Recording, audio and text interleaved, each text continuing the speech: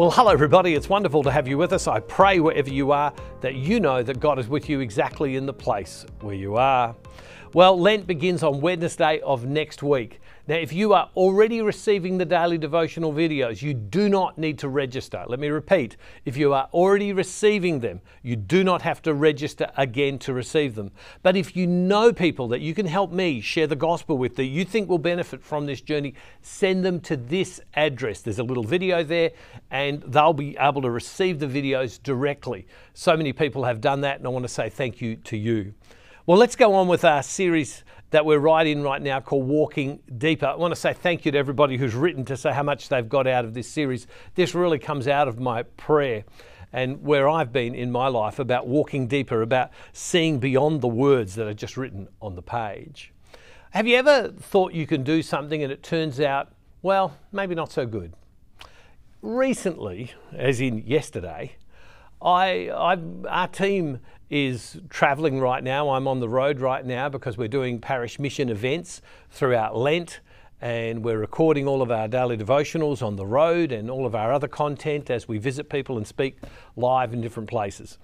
And so we've set up a bit of a base and well, Rosemary went home a week ago back to visit family. She'll return, but she's gone home. And so I've been living by myself and I needed to do some washing yesterday. So I thought, well, I'll go and do some washing. And I got the sheets and I put them in a front-loading washing machine. And I closed the door and I put it on. And when it came back after the cycle had finished, and I took them out and they were dirty. And I took them out and I looked inside the washing machine and whoever had been in the place previous to us hadn't cleaned it because the big rubber seal at the front of the front-loading washing machine was very dirty and parts of it were coming off onto it was horrible. And so I thought to myself, what am I going to do to clean this? And so I went to YouTube and Google. And I watched lots of YouTube videos and I Googled it. And there was a couple of ways it suggested how to clean it because I don't know these things. One was you could just wipe it out with certain cloths and different chemicals you could use. The other was if you really wanted to do it well, you could take the washing machine apart. What do you reckon I decided to do? That's right. I decided, knowing nothing about washing machines, let's take the washing machine apart.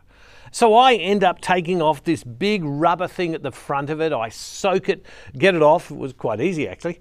Get it off, put it in a bucket of bleach and cleaned it for about 6 or so hours. Then afterwards I scrubbed it and it's beautiful and clean, which it wasn't before.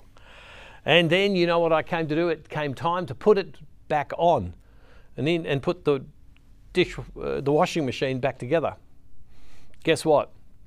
I couldn't do it. Right now, at where I'm staying at home, I have a washing machine that is in pieces. Now, Rosemary's not here right now because if she was here, she would have said to me, Bruce, do you think you should be pulling it apart? And she would have given me reason to pause because you see, she knows me. And whilst I'm good at some things, there are other things I'm not. But it did look good, easy on YouTube and reading about it on Google. And well, so anyway, I've rung up a company that are going to send out someone to put it back together. And when I spoke to the woman, I said to her, listen, I pulled the washing machine apart. And she just on the phone without saying anything, oh, did you really? And her really not saying anything said everything.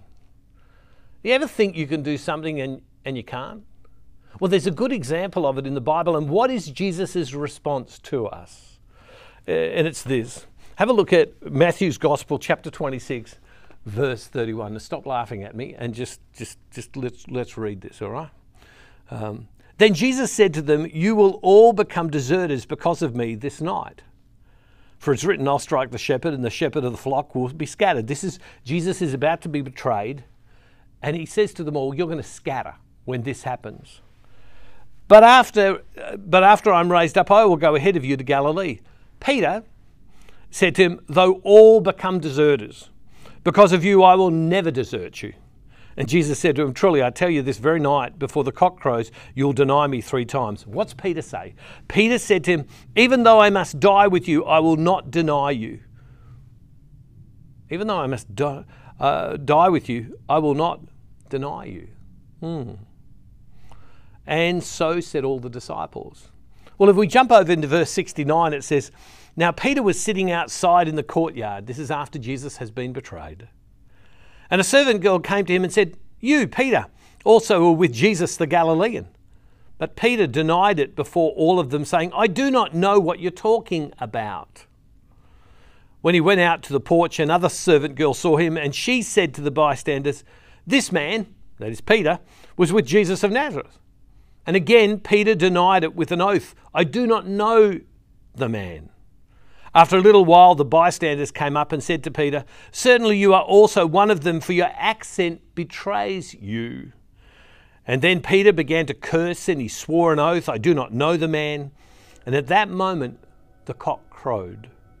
And then Peter remembered what Jesus had said, before the cock crows, you'll deny me 3 times. And he went out and he wept bitterly. This is a fantastic passage of Scripture. Now go deeper. What's this saying to us more than anything else? Is that Jesus knew Peter. Jesus knew who he was. And even though Peter was saying, I can do it, no problem, I will die with you. What did he say? Even though I must die with you, I will not deny you. And Jesus is saying, yes, you will. Yeah, you will, Pete.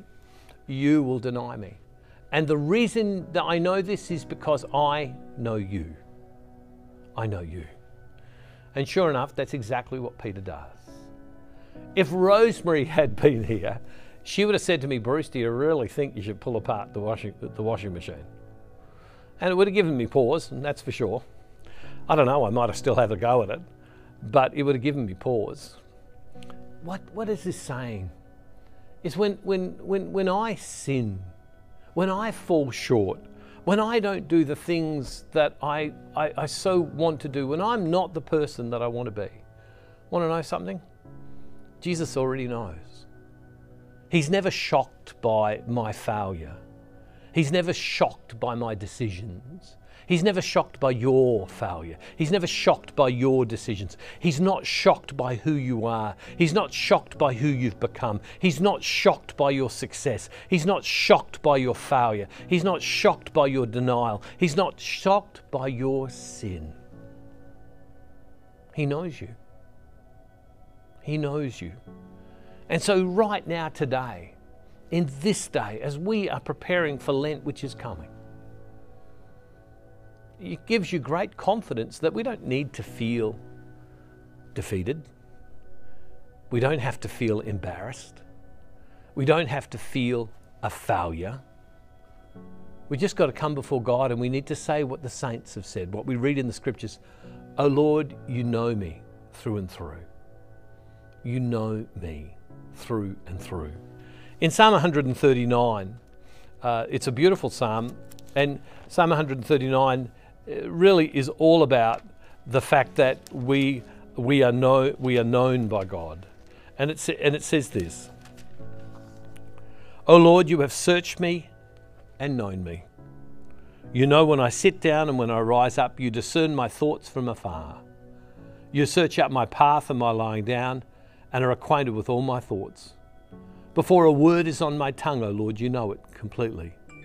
You hem me in behind and before, and lay your hand upon me. Such knowledge is too wonderful for me. It is so high that I cannot attain it. Where can I go from your spirit, or where can I flee from your presence? I want to say to you today, wherever you are, that Jesus, God, knows you. And no matter where you are, there's no need to be embarrassed. There's no need to be worried. He knows you. All along, God knew that I wouldn't be able to get that washing machine back together again. He knew. Today, what you can do is it gives you confidence to feel at peace. And so when you're failing, come to God and say, God, you know me. When you're successful, come to God and say, you know me, and God will be with you. Loving Father, we thank you today that you're with us. Allow us to experience your love, your goodness, and your grace today. And Lord God, I want to pray for a gentleman by the name of Tim, who only a few moments ago I spoke to in Osprey, in Florida. I pray that you know him exactly where he's at today. Lord God, I want to pray for all of us that you know us. Allow us to have a sense of peace, that you love us despite what we might think are our failures and shortcomings. Lord, despite the things that we think are successful in our strength, be with us today. And Father, we make this prayer in the name of Jesus through the power of your Holy Spirit. Amen.